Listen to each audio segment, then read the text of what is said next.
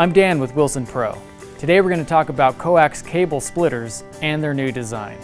Splitters collect incoming signals from the antennas and distribute it evenly to each output port. They are used in cell signal booster systems to split amplified signal to multiple indoor antennas with minimal signal loss.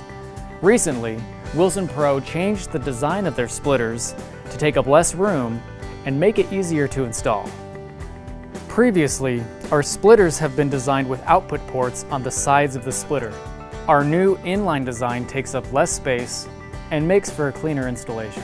This new inline design also reduces potential cable fail points.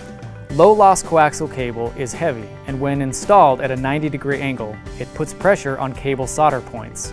Inline design reduces hard bends that put stress on cable and connectors.